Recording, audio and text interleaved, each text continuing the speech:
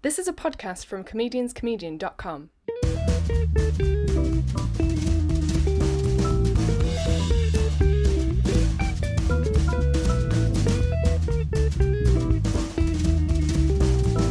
This is the Comedian's Comedian podcast. Hello and welcome to the show. I'm Stuart Goldsmith, and today I'm bringing you a conversation as a comedian returns to the show, having first taken part for about 8 seconds in some sort of Christmas special jape many years ago. This is Michael Legge. So technically Michael Legge returns, but this is basically his first appearance. If you're not familiar with Michael's work, he is an absolute tornado of righteous anger wrapped inside a very cuddly Northern Irish man. Cuddly in the sense, not in reference to his entirely slim and average build, but he's just so warm. He's just able to, he genuinely makes me laugh till I cry, and he is just such a brilliant combination of wrath and warmth. So without further ado, recorded live at the Objectively Funny Festival just a week ago, this is Michael Legge. You will remember that some years ago, as a little Christmas special gag, I interviewed this man for 45 seconds. Ladies and gentlemen, please welcome, returning to the show, Mr. Michael Legge.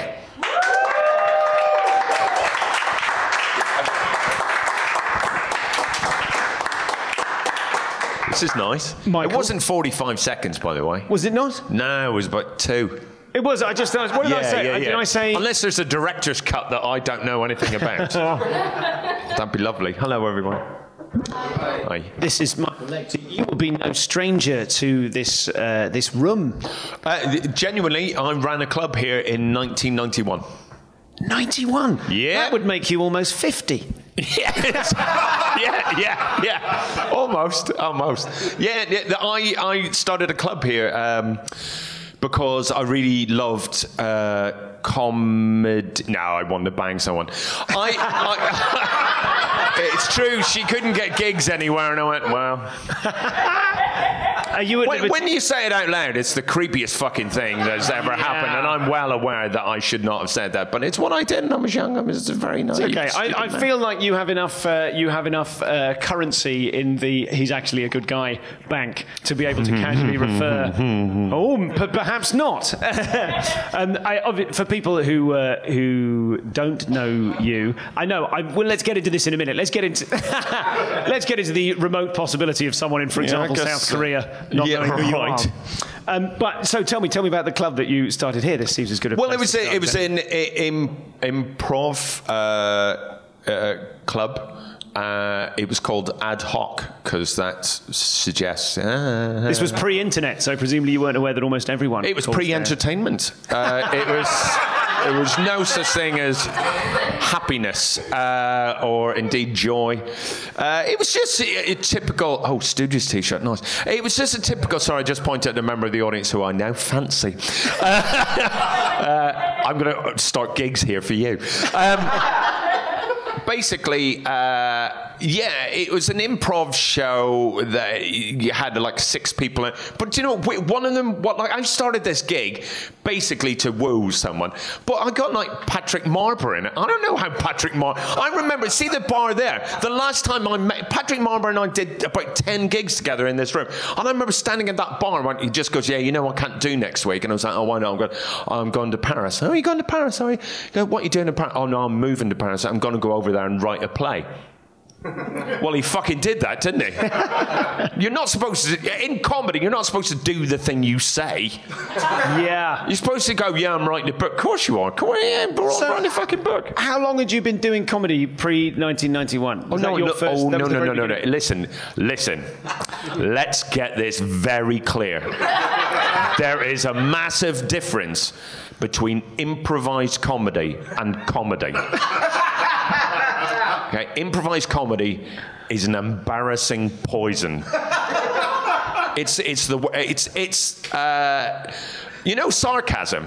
It's clever and witty compared to improvised comedy.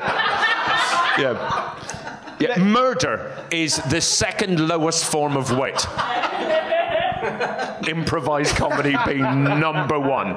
And so let's define the terms here. By improvised comedy, do we imagine that you're asking members of the audience to shout out suggestions? It was me and these other dicks thinking that we could in any way compete with like the Comedy Store players, who are a slick, well-oiled machine. Okay. You know, they're just they were born funny, and we met in basically self-help groups. Who were the other dicks? Oh fuck. I wish I could remember. Neil Ashdown was one. Do you know Neil Ashdown? I think so. There you go. Do you know why? Oh, fuck. Fred Piss, he was in it. I know Fred Piss. Yeah. Don't know if you remember him. He did that school shooting in the mid-90s. Very funny, though, I have to say. Very funny shooting.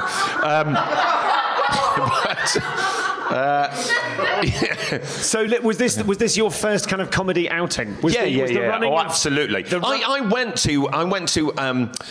I'm so stupid. I almost said the word naive, but no, it's not naive. It's just fucking stupid, isn't it? I saw an ad in Time Out magazine in 1990 saying improvised comedy workshop, and I thought workshop meant a talk. And I went thinking, I'm going to learn. No, no, you have to get up stage and do it. And I went, like a wanker, I really like this. Because improvised comedy is brilliant to do. It's just the worst thing in the world to watch. For anyone who has ever been at a bedside of a loved one as they slip away, you will know what it's like to watch improvised comedy. Let's try and paint a picture of the young Michael Legge, 1990. The Michael Legge in 1991. Yeah. Who you're in London? Yeah. How long have you been in London? This room was in London at the time. Yeah. How long had you been in London? When I did my first improv class, a year. So I was happily completely alone for about a year. And then I got my first sort of Fight Club-esque self-help group. I've just remembered seeing a photo of you, a black and white photo of you looking young and cool standing outside the Comedy Store next to the that's listings. right. No, I absolutely loved the Comedy Store. I didn't miss a Comedy Store Players show for a year.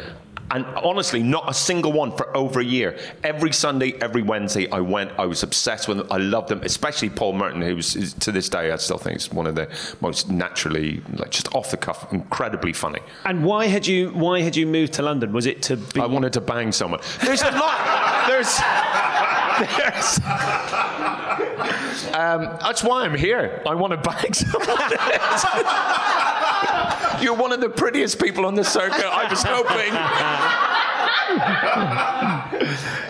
It's really working. I am very much charmed. Yeah. So prior to coming over here, who were you as a kid in? Who was I as a kid? Yeah. Oh, sorry, what's the rest of the question? I'm just going to say something. You know, I said the three things to you before we start. The fourth thing, which I forgot, which I should have said, is that you're under no obligation to perform or try and be funny. Oh, I never am, even while doing gigs. It's their problem, not mine. So clearly, we are going to have a lot of fun listening to you be hilarious about everything. You are a very naturally funny person. I've been listening to loads of Do the Right Thing. I saw your show this year, which I loved at the Edinburgh Festival. 2 years ago, I saw my, up until that point, favourite show of yours, Tell It Like It Is, that's Steve. Very kind of you. Which made me cry with laughter 3 times. Right. But we're not here to enjoy ourselves, Michael. No. No. We must put aside such childish things.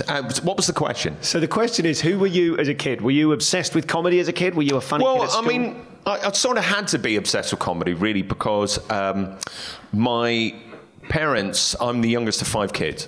My parents had 4 children before they were 27, maybe. Yeah. The microphone may not have picked up a small wounded animal noise there from the audience. Yeah. So But when I came along, there's a 2-year gap between every one of my siblings, except me and my second sort of like, youngest, I guess, sibling, which is the 4-year gap. My mum, trust me, my mum loves me more than the other kids, like by far. Like, she could still abort them. Because I am her absolute favourite, whereas my dad will gladly, and he's being honest. I mean, he's the one that tells the truth, and my mum doesn't. He goes, yeah, you were an accident. I was an accident. So I came up 4 years as opposed to the regimental 2 that they had. Got it. My mum tricked my dad. I don't know, probably used a vagina on him or something. I don't know. I wasn't there.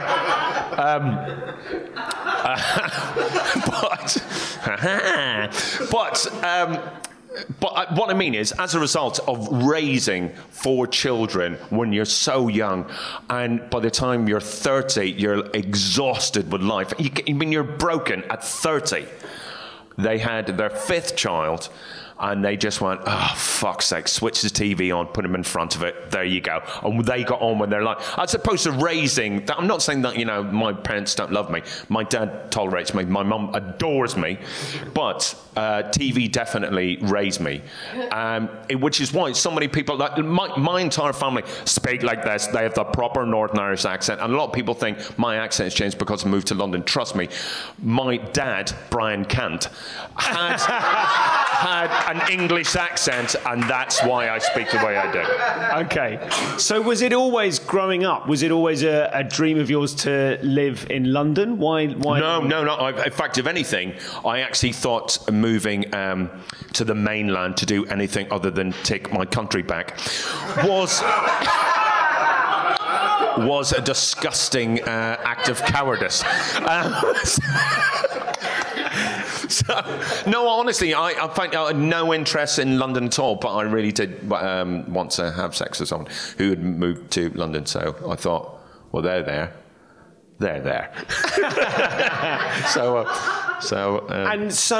Were you a happy kid? Oh, yeah, really. I mean, like, I had an absolute... If you can have an idyllic childhood during the Troubles, I definitely had it. So for a happy kid with a great relationship with a mum that loved them. Yeah, and my dad's brilliant. Yeah. So one of the things I want to talk to you about, one of the flavours of your comedy is a kind of howling anger. Not picked up on it. I think that might be subtext that even I don't get. You are phenomenally good at being angry, at being funny angry. And I'm interested in how much of that is in your real psyche and how much of it is a contrivance for the sake of comedy. Honestly, if you met my mum, you would go, fucking hell. Michael Legge is basically a cover act because she's the absolute real... I mean, howling will take you fucking down anger machine. Can I say this? Fuck it, I'm gonna say it because it fucking happened. Basically, a gunman walked into our house one day and she fucking stood and went, fuck off!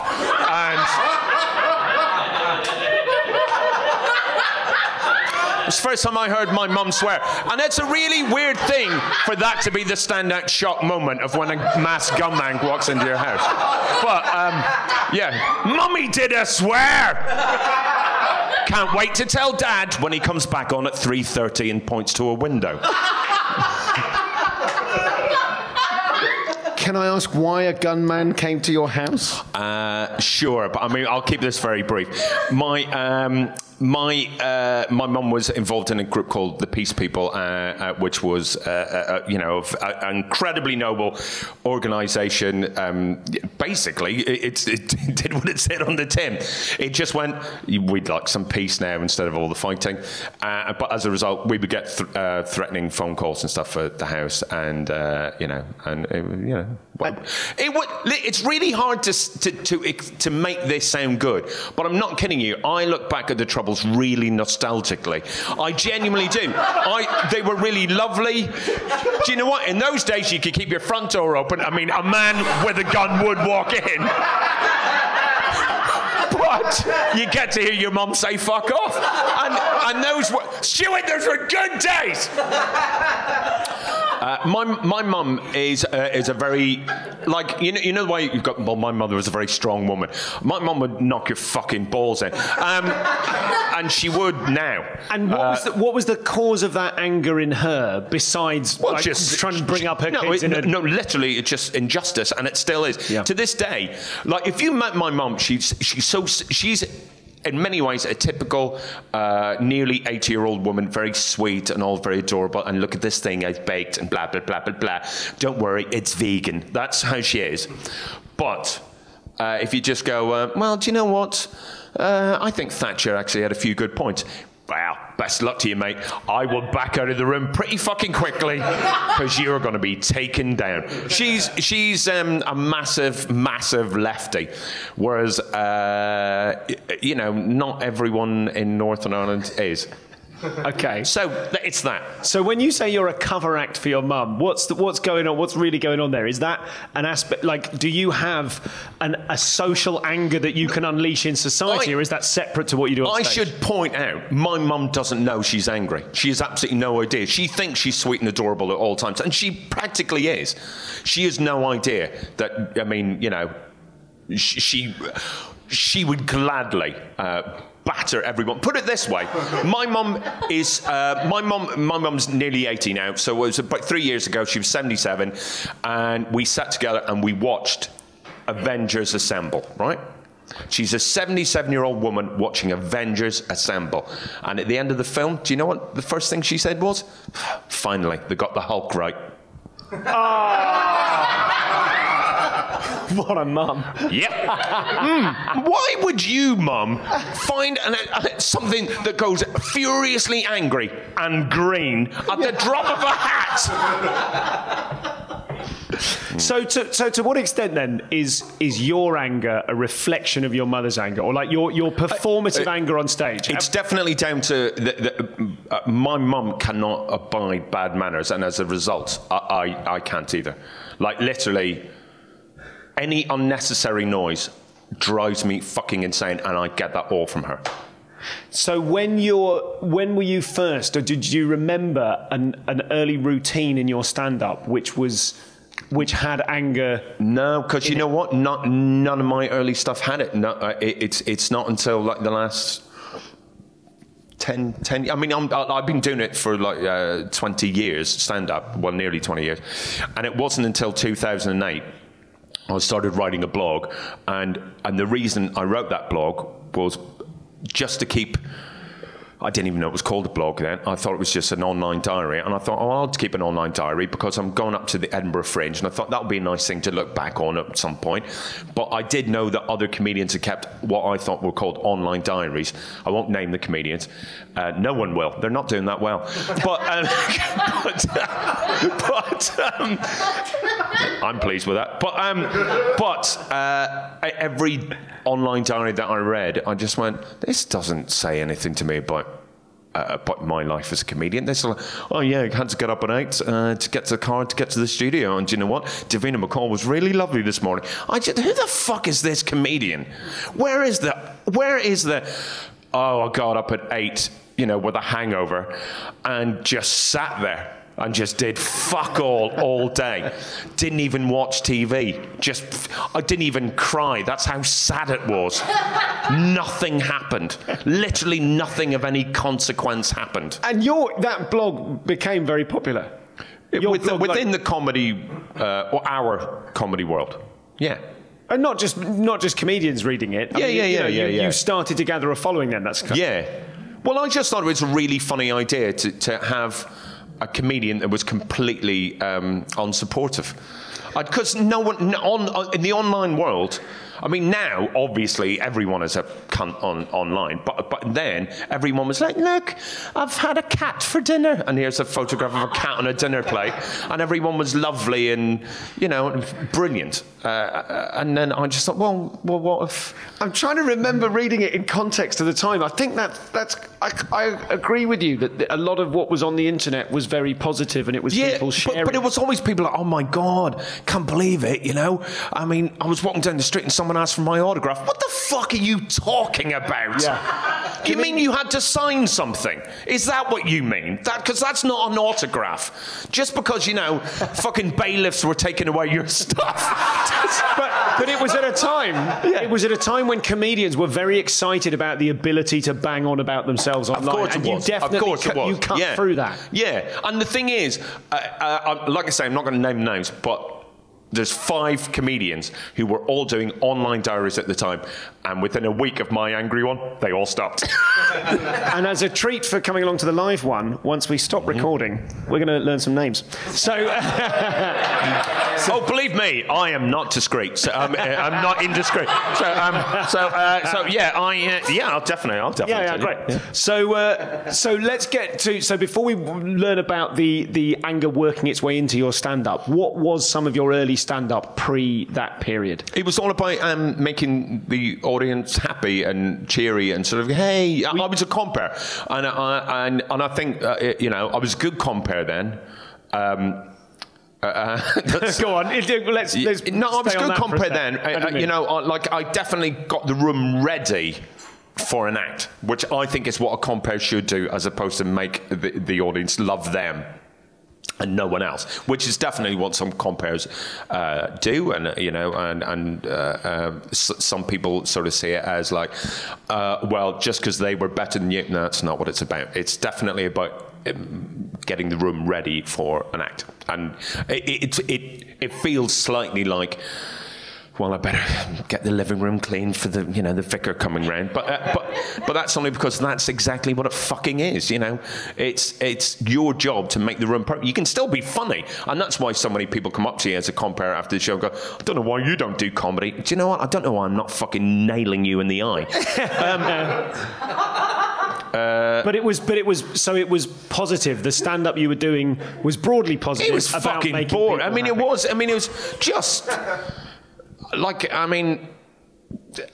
you know the most negative thing that I can possibly think that I was doing in the early days was telling a genuinely true story. Get ready to leave.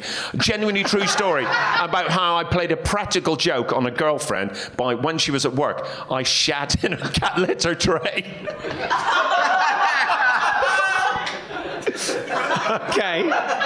Yeah. She really genuinely thought the cat was really what the fuck? And I thought it was really funny, and she booked a vet appointment. And then, of course, it got to the point where, oh, hang on, something bad's going to happen to the cat, and I had to go, like, it was me. And you know what? I'm telling you this now, Stuart.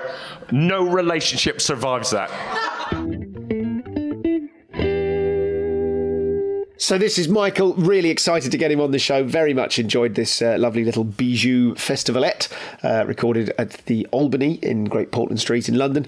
And I'm on holiday at the moment, so I'm not going to talk to you for much longer right now. I'm having the little post-Edinburgh decompression week that I would normally have directly after Edinburgh.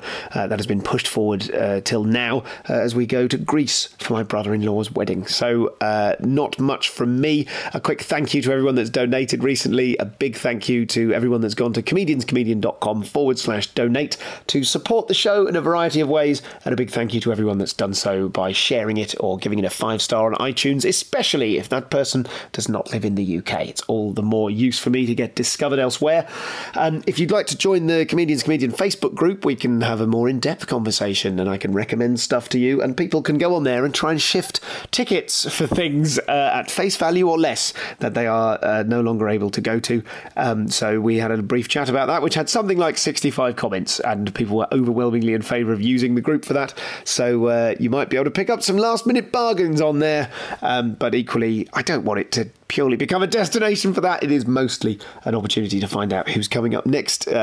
Send me questions in advance and communicate with me and the rest of the community. You just can't not call them that, can you? So details of the T-shirt frenzy coming up soon. I've nearly said fiasco, changed at the last minute. More T-shirts available throughout October when we get round to that, but I'll give you all the details as and when. And that's it for now. I had someone sent me a really funny email, but I can't find it, so I'll have to leave it for another time. Thanks for everyone that got in touch to tell me that 7 minutes is pathetic, and thank you to everyone that got in touch to tell me that a 7-minute run, this is a reference to last week's post-amble, to tell me that a 7-minute run is terrible and I should do something with my life, and those who patronised me in a gentle and warm way to tell me that, hey, it's not so bad. Many of us also can't run around. I'm pleased to say the following day I did go out, use my inhaler, and managed to do 15 minutes before I ran out of time, guys. I just had other things to do. I could have kept going. I absolutely could. Anyway, that will do for now. Let's return to the wonderful and, like I said, he's just like a lovely, warm, safe machine gun. This is Michael Legge.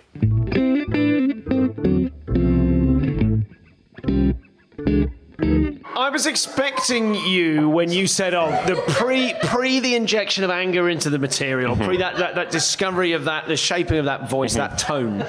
I was expecting the example of an early material to be somewhat more anodyne than a true story about you pranking a girlfriend by shitting a cat. So I can imagine laughing at that now with your current voice. Yeah, but I probably could rewrite that.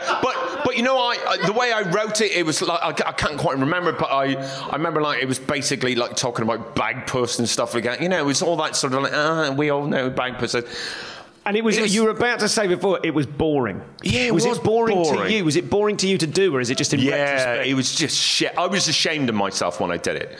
As you were doing it? But weirdly, I wasn't ashamed of myself when I was alone one day in a flat in High Wycombe, shitting into a cat litter tray.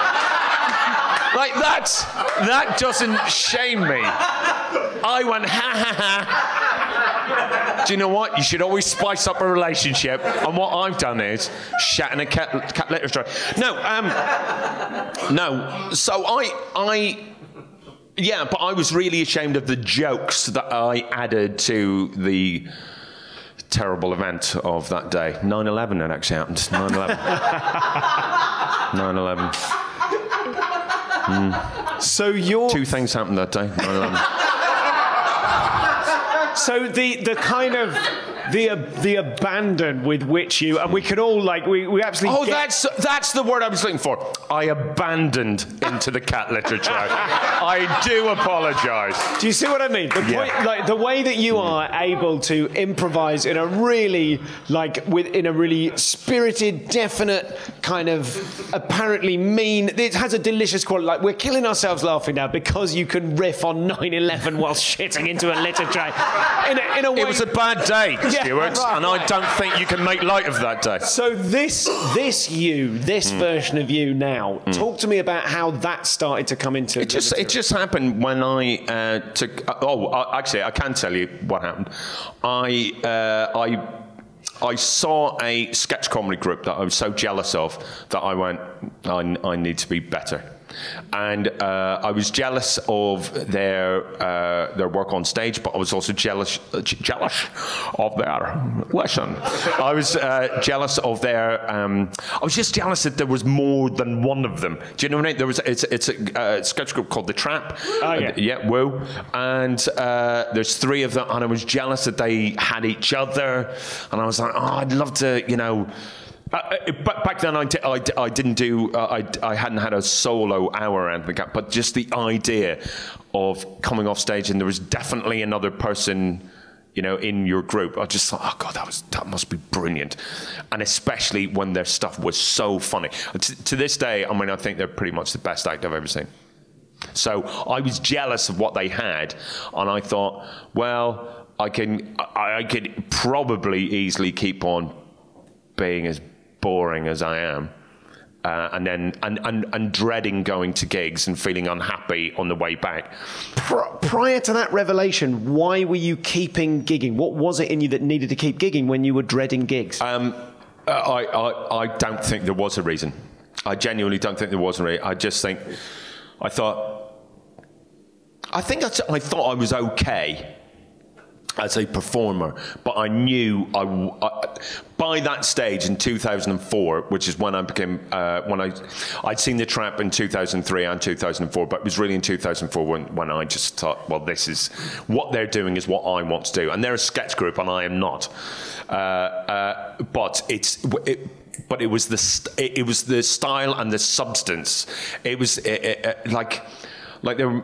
they were making jokes that they sort of didn't give a fucking shit about. And something about that was just so utterly appealing. But mainly because they were really funny, but also it was like, we couldn't give a fuck if you don't buy into it and you don't find this funny. And I'm describing the trap really badly because it sounds like they're cunts, but they sort of are. But I mean, but they, you know, they do 8-minute long sketches based on, like, you know, like Patrick McNee doing a vocal on, you know, on what's it called, Kinky Boots, and it's an 8-minute long sketch, you know, and it's like, not everyone's going to know what that song is, know who Patrick McNee is, or have the fucking patience for an 8-minute long sketch. And I did, and I absolutely, you know, I saw them on stage. I saw, like, Paul Litchfield pissing himself I mean, literally, I mean, he wasn't pissing himself. He had a little thing in his pocket full of water, I assume, pissing himself every night because he was scared of chickens. And I went, just like this better. I like this better than, you know, whatever the hell it is I'm doing. So I guess after that, I just decided, well, why don't I do other things to see if I can somewhat dip my toe into that. And the Trap and I, along with Margaret K. Bourne-Smith and Zoe Gardner, we did, like, some shows together, which just made me feel better about being a comedian. And I think I could justify doing the shit stand-up because I knew I was doing something else. So the something else was the shows with the Trap and Zoe. Those were the things that I liked. And so in those shows, what was that, a sketch show that you were writing with them? Yeah. It was. Well, we started off with the show called, I don't know what the fuck it was called. I don't know. I'm sure we had a name for it. But he was funny, so there was that. But also then we did run a show called the Real Daniel O'Donnell Show. Oh yeah, I remember. Yeah. In this room, that's right. So gee, it all comes back to this room, mate. So you were doing sketch shows there, and was that at the same time as you were blogging? Yeah. I mean, we brought the Real Daniel O'Donnell Show up to Edinburgh in 2008, and that's when I started blogging. And in those blogs, early days, I don't know what the fuck took over me, but I just went, I'm naming acts and I'm saying this shit. And I don't mean that Michael Legge, the real human being, I mean Stuart Lee, the character. Right? I mean, which is what I call my onstage character. No one else will call it that, and it's really sad because I want to be as good as him, but I do. But what I mean is here's a really good example. Like, loads of comedians come up to me after this one blog going, "Fucking hell, you just said, like, the most horrible thing about a fellow comedian," and I was really shocked that people were shocked. I mean, that comedians were shocked that they're not people. But what I mean is, like, I was really surprised that anyone thought that I meant it. I just thought, well, I thought it was pretty clear that, you know, I was just fucking about. And do you know what it was? I just wrote a blog about working with Alistair Barry, who's an excellent comedian, which is now me saying that will ruin what I'm about to say, because I thought it was a really funny line. I just wrote, "Oh my God, I've just been watching the topical material of Alistair Barry. Absolutely amazing. It's like watching Have I Got News for You on Dave."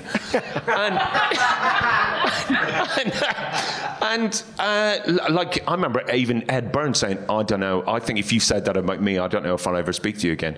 I was like, God, maybe I've got the wrong end of the stick. But I just thought I thought the idea of just being horrible as a comedian to your contemporaries was just really funny, because it was literally, you don't do that. It's up there with nicking material, isn't it? Like, you don't do that. So I did it. And how was the fallout from that? Did Alistair have a problem with it, or was it other people? Not at all. Not at all. But a load of other comics did. Yeah, it was a bit weird. I mean, that's literally... Elaborate on how a bit weird it was. Well, did you feel that you had then done the wrong thing? Well, yeah, I did for a bit. And that happens, and that does happen to me a lot. Like, when comedians get angry, then I just go, oh, God, have I done the wrong thing? But But I've never done the wrong thing, Stuart. No, it was a joke, and it was but I guess the whole point of that blog, I mean, I didn't mean for it to do anything, but I guess the whole point was, it's sort of, I remember a comedian doing a comment on blog, and they said exactly what I'd been feeling anyway. They just went, why don't you do this as your actual material? And not meaning these words, mean why aren't you like this? And I think what they meant was, why aren't you funny on stage? And I went, yeah, you're right. So that's what happened. So and that's why I'm now funny on stage. And finish. What a lovely story. Well, talk to me about that change, because I think some of the most interesting moments in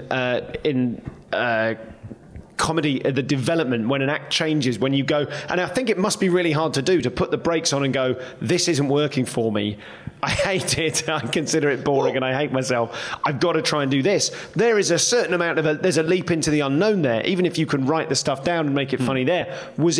Talk to me about those first few gigs when you started to use that voice on stage. Well, it was scary, but what I did was, I went to rooms where I thought I'd be really safe.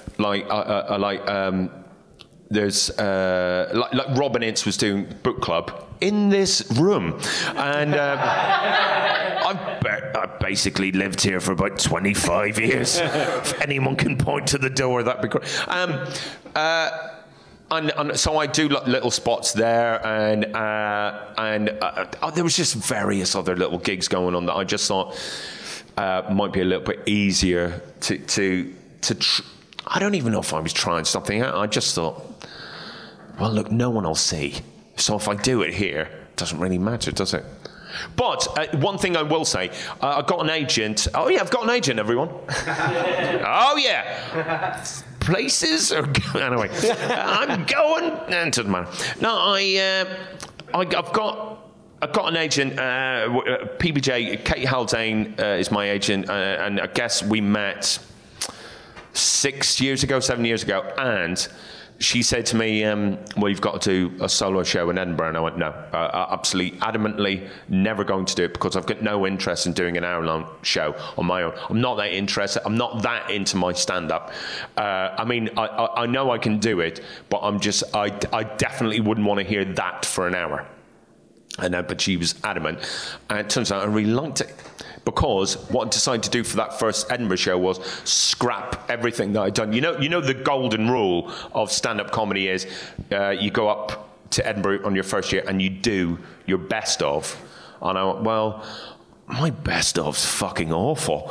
I just can't. I would hate. Is that because the best of was the stuff you were doing previously? Or yeah. My best of, is, and bag person, I did a shit in the kitty litter tray, but Emily loved him. That is literally the punchline to the routine, but I can't remember the routine, okay. So therefore, it's of no value.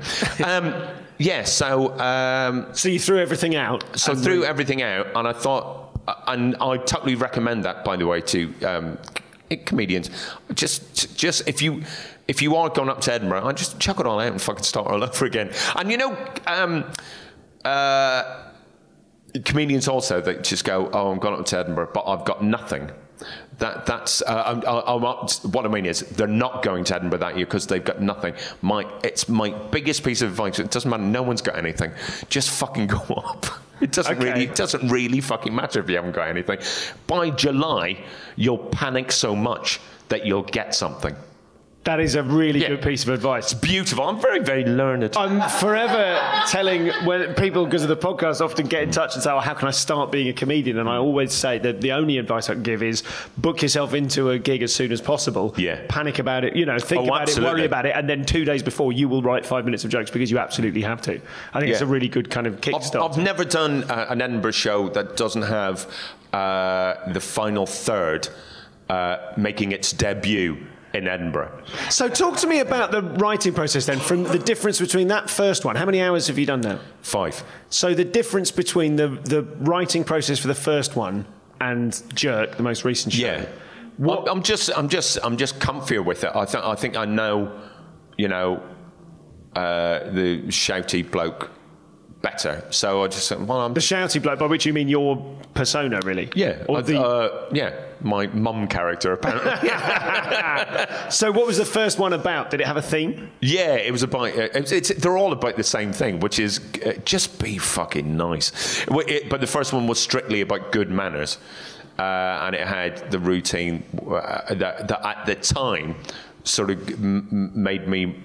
Well, it gave me a bit of confidence that I thought I could do it. What was the routine? Well, basically, it was a New Year's Eve, and I was going from a gig in, I don't know, say it was fucking Richmond. It doesn't really fucking matter. To Teddington. I don't know. It was somewhere around there, right? Just say A to B. That's fine.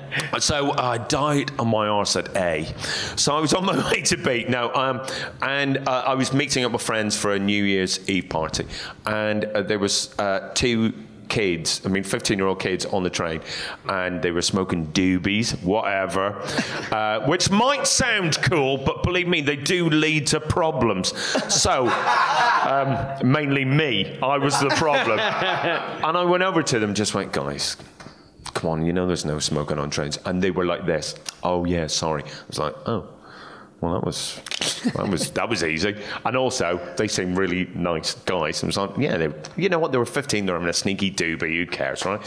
And I sat back down, and they got up from their seat and moved to another part of the carriage. But it was still as near to me as they were. And they lit up again, and I just lost my fucking shit.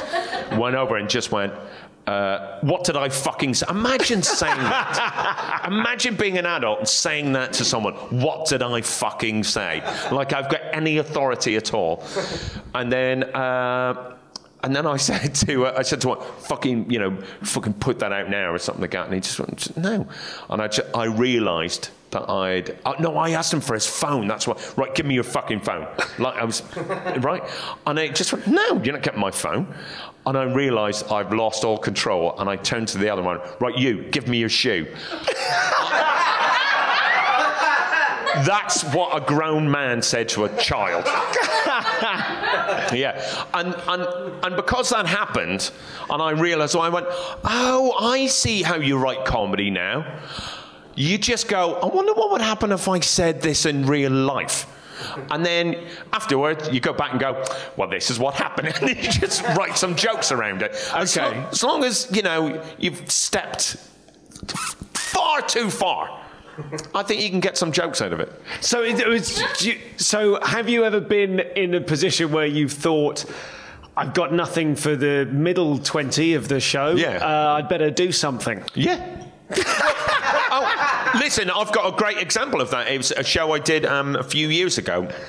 And the opening 20 happened like 2-3 weeks before Fringe, and it was a blessed fucking relief because I had nothing. I had maybe a half-hour show, and what happened was I was walking down the street, and some teenagers on roller skates told me to get out of their way, and I went, I'm not going to get out of their way. That's what I thought. With a view to... I just went, there's loads of them. There's only one of me. Let's see where this goes. Instead of just being an adult and going, it doesn't matter. I went, no, I'm going to see where this goes. And it literally is my writing tool. Because I refused to move, then they skated off the pavement onto the road, and then they came back onto the pavement and come up behind me and circled me. And they were threatening me like fuck. And I was going... Instead of going, oh, all right, I've gone too far, I was going, fuck you. I was literally threatening. I obviously I'm not physically threatening, but I just, in my head, it just went, I wonder what will happen if I don't back down. And as fate would have it, a punchline was given to me by my own fucking stupidity. They were all wearing roller skates, all of them. And at the end of it, when they were all being really aggressive, I just went, fuck you, National Express, to a... right? And then I realised what I meant was, Starlight Express. And so, but the thing is, both phrases just confused them. So it's like, what? Oh, I meant Starlight Express. What?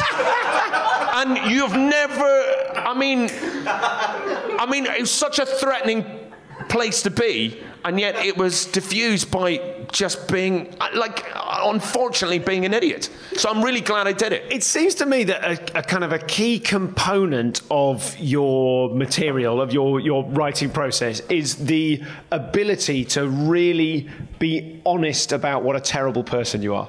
Well, yeah. Thank you.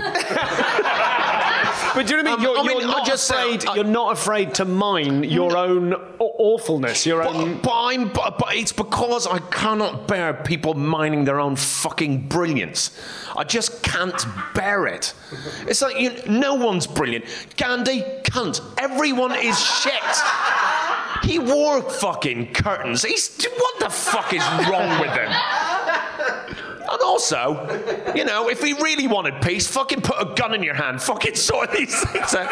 That's what my mum would do. No, but what I mean is, it's like, no, I just can't. You know what? I'm not saying. Listen, we're lucky that we know a load of really, really brilliant comedians who are really brilliant guys, but we definitely know some right fucking dickheads. Keep recording. And I just, the idea of constantly bigging yourself up, or even bigging yourself up once, is just, how do you not hear yourself? So I find it it's much more relatable to sort of go, guess how terrible I am.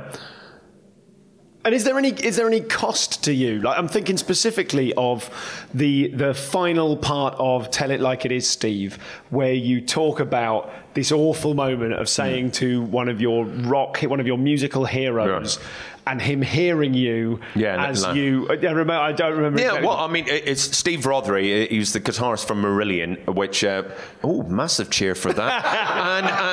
and I was in the front row. It was like a gig, and I was right at the front in 1985, so I was 17, and when he was about to do a guitar solo, I shouted really loudly, not just in front of him, of course, but in front of anyone around me, "Tell it like it is, Steve!" Like it was some impassioned bit of poetry, when all it was just cuntery. I mean, it was just like this poor lad doesn't know how to be.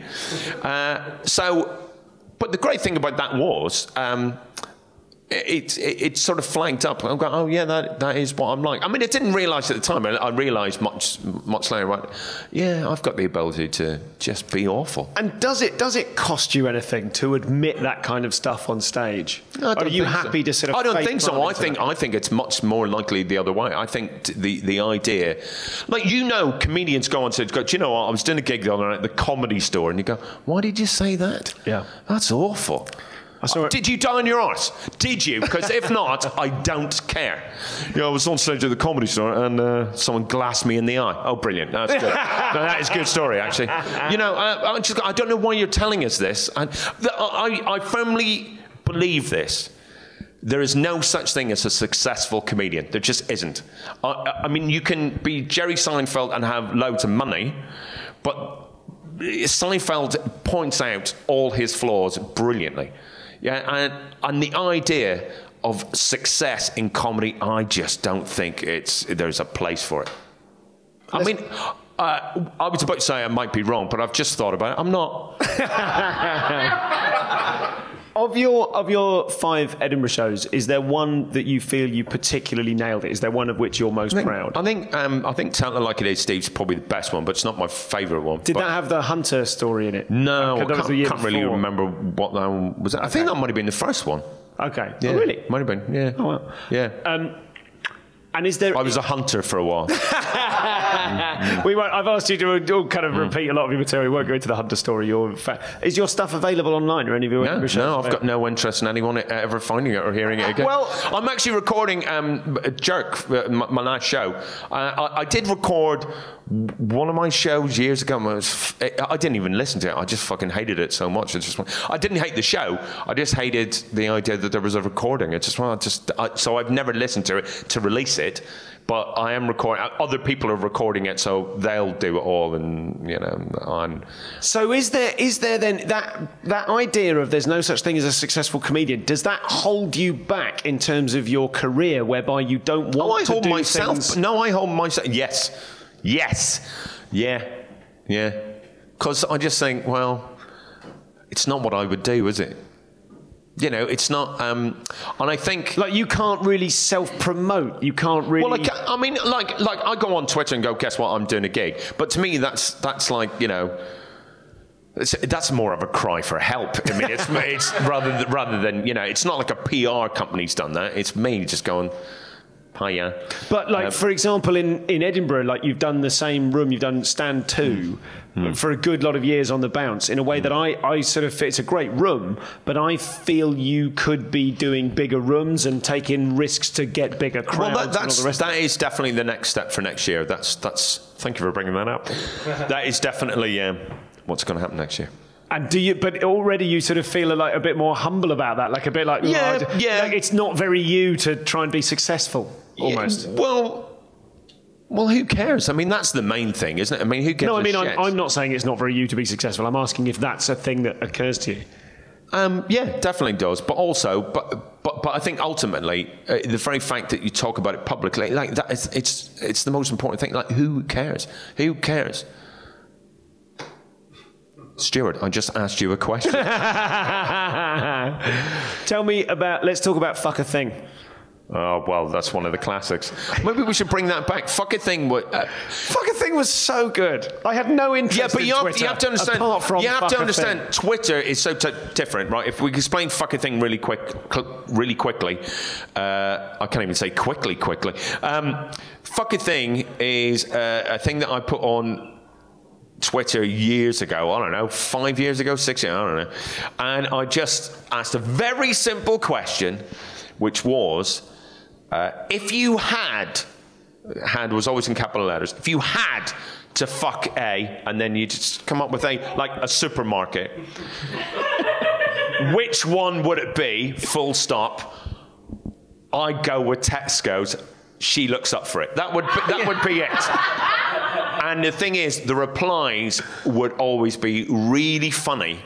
And like people would actually write proper freaking jokes to go along with this. And I was like, and all I had to do was retweet and retweet and retweet and lose followers. That's all I had to do. That can't have made you lose followers. That was a brilliant use of You are very wrong, my friend. I used to hemorrhage followers on those days. And the thing is, I would always say, by the way, if you're not enjoying this, just mute me for about an hour. But people would just go, well, I'd just rather get rid of you. And one of the things I loved about it was that you would go, hey, Sunday, 4 p.m, let's play Fuck a Thing. And then you'd say that the previous day and everyone would kind of check in on time. It was really good fun. But then again, it got really popular, so I thought, well, let's just stop that. Well, this is it. This is it. That's what I want to get to the heart of about you. Why is it? Do you know how popular it got? Someone from Six Music, I don't know his name, but he definitely does the breakfast show on Six Music, nicked it. Really? Yeah, fucking nicked it. For a toilet. I mean, he's probably a really nice bloke, and someone else on his team nicked it for him. I mean, you can't put Fuck a Thing on the radio. No, it was like make sweet love to a thing or something like that. Ow. But it was like, so if you could make sweet love to a statue, which is definitely one that I definitely used before. What I a shame. Hang on. Yeah. Yeah, but anyway. Okay, so leaving that issue aside, I want to get back to this idea that that idea of being too successful, like, this is getting too successful, I'll stop. Well, I mean, I think I don't think that I would necessarily not open the door if opportunity knocked. Sure. But you know, I think that I really can't pin a lot of hopes on Fuck a Thing. I mean, once CBeebies turned it down, I thought, well, where else can you go? But I do know what you mean. Like I did this podcast for a while, and it got quite successful. It was called Precious Little, and then I just went, "It's too many people like it." I just why? What is that? Why is it that too many people like it? I think once it's popular, it's boring, though, isn't it? Why is that? Do you think that's reflected in the music that you like? You tend to like music that is. Do you know what I mean? Is it a similar thing to when you go, "Oh, too many people are into this band now. I'm going to stop." But do you not think it's art is? Oh God, I've just said it now. Got him. Do you Fire not think your confetti cannons now? Do you not think art is more interesting on its journey than its destination? So who gives a fuck? God, that was so... What I love, that was such classic Michael Legge. It was a genuinely profound thing with a bit of swearing in at the end, in case it felt too successful a thing to have said. Don't you think? Art is more... Say that again. It's more interesting on its journey than its destination. Who cares? I mean, the destination's meaningless, right? Why do you say that? But because once you're there, it's done. Right? So that's what destination means.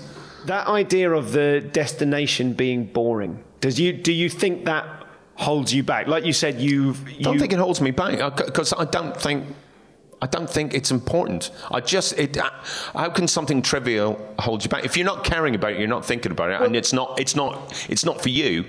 How can it possibly hold you back? So it's a bit like saying, Michael Bay's Transformers is holding back my career. Do you know what? I've not seen it, and I don't give a fuck about it. It's of no consequence whatsoever. I don't hear good things about it.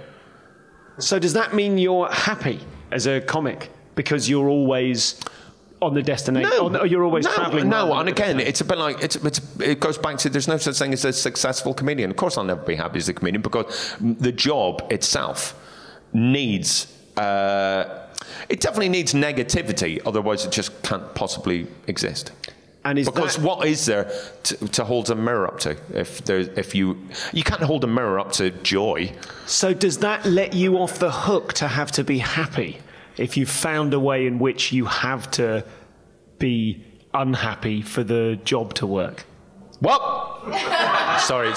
You definitely need to repeat that. If you found a job, if you found a niche, a place in the world where you are celebrated for your anger and celebrated for and paid for the most important part. Yeah. If your job is to be unhappy, to be professionally unhappy, to be professionally angry with things, does that kind of let you off the hook somehow in terms of your emotional life? Do you I can't be too happy. No, but here's a really good example. Right, I think Do the Right Thing is the best thing I've ever done. It is brilliant. It is brilliant, and I do think something amazing is going to happen with Do the Right Thing. Like it's going to be. You've shot a pilot.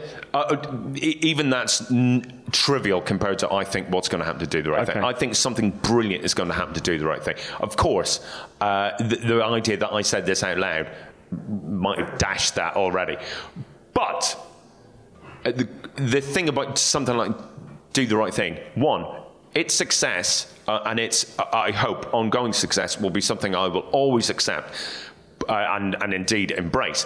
But more importantly, the idea that we might sort of do show after show after show of us being, actually, we're quite successful now, so we've got nothing to complain about, is bullshit. Because, do you know what? It would be the most boring comedy show in the entire world if it was just, well, who the fuck needs positivity? It's just... A friend of mine recently, she's been complaining about someone she knows about saying that he gets angry at any negativity because you should only see the good in everything. But how the fuck can anything get done if you only see the good and stuff? How can any change happen? Do you know what? People aren't. But let's face it, if I've got a career, and it's definitely questionable whether or not I do, if I have a career, it's based around one thing. Switch your fucking boring mobile phones off. It's just fucking tedious. I don't want to hear your fucking noise on a train. That is it. But if I just accepted everyone was a cunt on a train, what is that ever going to change then? What? I tell you what will change? Me. I will change. I will go, well, you have to accept it. No. I want the world to change because I'm perfect. Ladies and gentlemen, Mr. Michael Legge.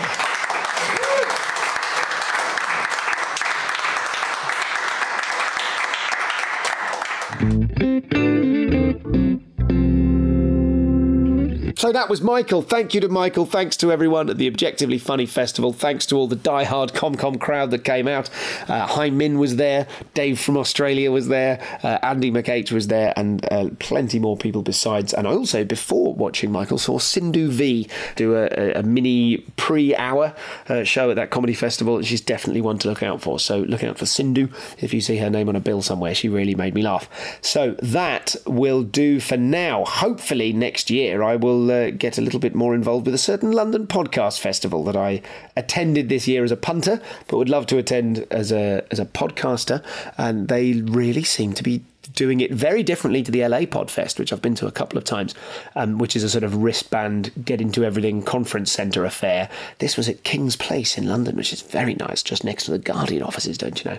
And they've got some fabulous rooms where I saw like a 200-seater, lovely full room watching the Bugle live, which was tremendous fun, with Anuvab Pal and Helen Zaltzman as the special guests, both of them very amusing, and the chance to shout "fuck you, Chris" in public.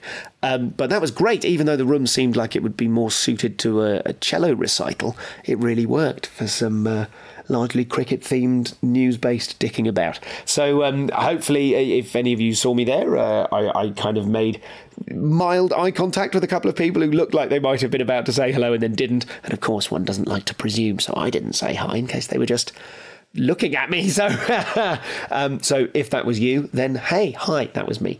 So I'm not going to give you any more post-ambling today because, as I said, I am on holiday. I hope you enjoy this one. Thank you very much to Daryl Smith for all his sterling work thus far on the podcast.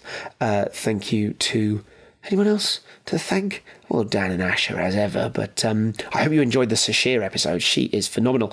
Coming up over the next few, Tim McGarry live at Belfast Comedy Festival. So do check in on that. You can have a Google of that, Belfast Comedy Festival in early October. And I'm going to be interviewing the star of Give My Head Peace, a seminal Northern Irish comedy sketch show, sort of their equivalent of Absolutely, I think, if my meanderings online are correct. And Tim McGarry is a very funny man indeed, so come along to the Belfast Comedy Festival. And then, when I get back into post-Edinburgh post-holiday mode, it'll be writing day one soon, so I'll keep you posted on that as well. I'll speak to you soon. Take care. Bye-bye for now. Is that how I'm signing off these days? TTFN.